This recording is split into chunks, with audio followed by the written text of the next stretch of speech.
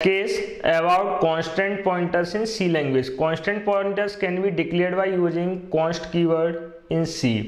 इससे const keyword का use करके जनरली टू टाइप्स के वेरिएबल्स क्रिएट करना पॉसिबल है, ऑर्डिनरी वेरिएबल और कांस्टेंट वेरिएबल्स. ऑर्डिनरी वेरिएबल्स को क्रिएट करने का जनरल सिंटेक्स क्या रहता है? const then data type, we can use any data types, then simple variable name equals to variable value. This is the simple syntax about ordinary constant variables, but here we want to discussing about constant pointers. इस type से ordinary variables constant keyword का use करके declare करना possible है. Similarly constant pointer भी declare करना possible. Only इस case में अप्लाई क्या करेंगे? स्टार्स.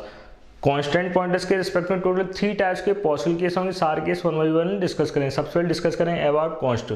कांस्ट वेरिएबल्स के रिस्पेक्ट में जनरली कभी भी किसी भी कांस्टेंट वेरिएबल्स का वैल्यू चेंज करना possible. We can not change value of constant variables और constant variables can be initialised only once at the time of declarations. Const अगर किसी भी वेरिएबल का डिक्लेरेशन कांस्टेंट वेरिएबल्स के थ्रू या const keywords के through provide किया है, देन इस केस में वेरिएबल्स का वैल्यू चेंज करना पॉसिबल नहीं. We can not change value of const variable. Means अगर आप इस केस में अप्लाई कर लाके x equal to 5, it is invalid operation. Same as x plus plus, it is also invalid operation. Means constant variables का value directly change करना possible नहीं, लेकिन पॉइंटर्स के थ्रू चेंज करना possible. How we can see in next case that this is the normal constant variables. What about constant pointers?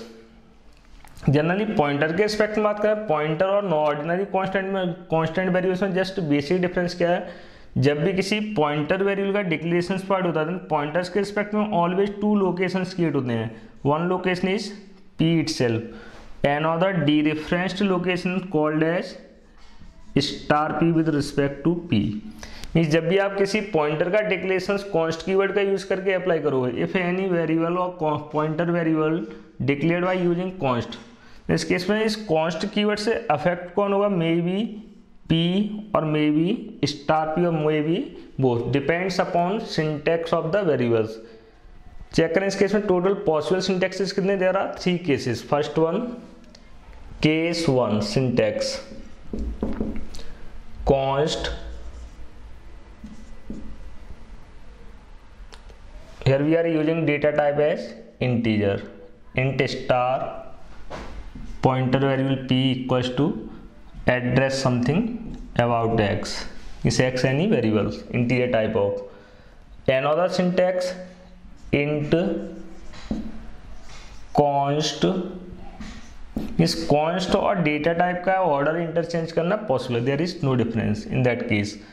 int const star p equals to address of x. This is the one case और first case. इसके अलावा 2 other possible case होंगे. सारे case details में discuss करेंगे about constant pointers. Second case is case 2 int star after that const then p equals to address of variable x. suppose that x already declare कर रखा है, something x equals to 5 or 10 anything. next one case 3. in that case int const star again const. Constant pointers के case में constant 2 times भी apply करना possible, because इस case में 2 locations create होते हैं, p और star p. p equals to address of x again.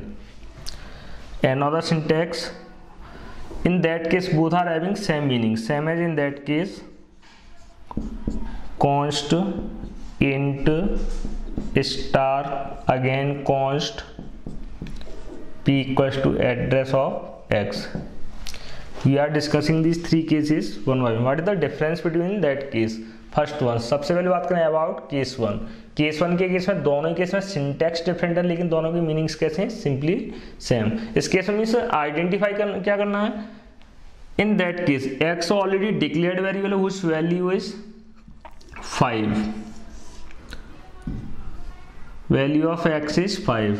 Next one, suppose that अगर x का एड्रेस 100 है, देन एक और वेरिएबल क्रिएट हो रहा है p, 100 के रिस्पेक्ट में इसका एक और नेम क्या होगा, something star 100, same as pointer p। Then first case के अकॉर्डिंग बात कर रहे हैं, फर्स्ट केस में p क्या है, p जब पॉइंटर वेरिएबल, इसमें आसान क्या हो रहा है, एड्रेस ऑफ x, डायग्राम्स के अकॉर्डिंग x का एड्रेस क्या है 100, इसलिए p में क्या आसान होगा, समथिंग 100।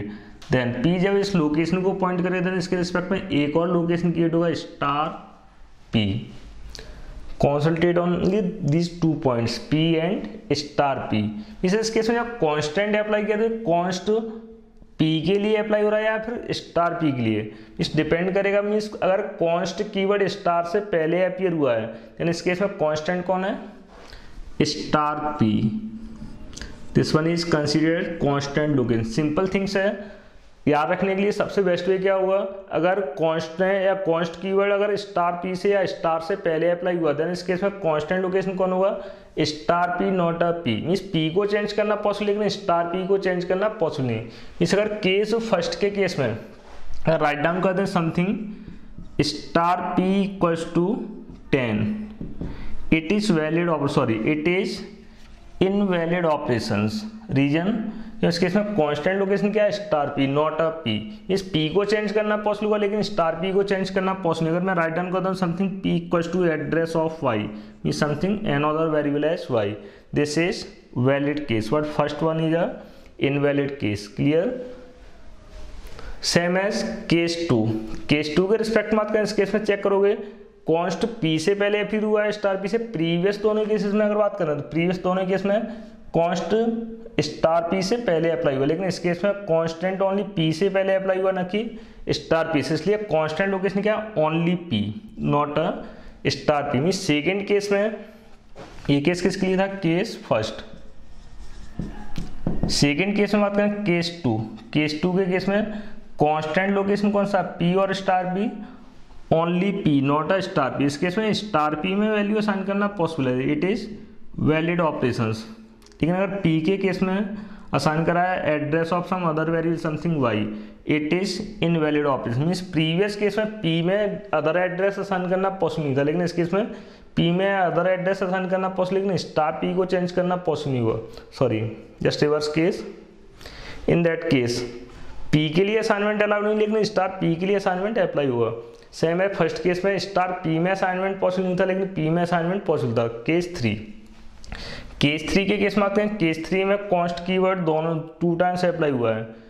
अगर फर्स्ट कॉन्स्ट की बात करें, फर्स्ट कांस्टेंट के रिस्पेक्ट में ये अप्लाई किसके लिए हुआ है, स्टार p के लिए। मीन्स फर्स्ट कॉन्स्ट कीवर्ड के अकॉर्डिंग कांस्टेंट कौन सा लोकेशन है, स्टार p, और सेकेंड कॉन्स्ट किसके लिए अप्लाई हो रहा है, p के लिए। इसलिए इस केस में दोनों ही लोकेशंस कैसे होंगे, both are constant locations. Constant location इस केस में दोनों ही असाइनमेंट इनवैलिड होंगे, first as well as second. Means case 3, case 3 के केस में अगर राइट डाउन करते हैं star p equals to 10, invalid operation. Same as अगर मैं राइट डाउन करता हूँ p equals to address of y, also invalid. This is the difference between these 3 cases. Means cases के इस पर नेक्स्ट सेशन में डिस्कस करेंगे different examples one by one.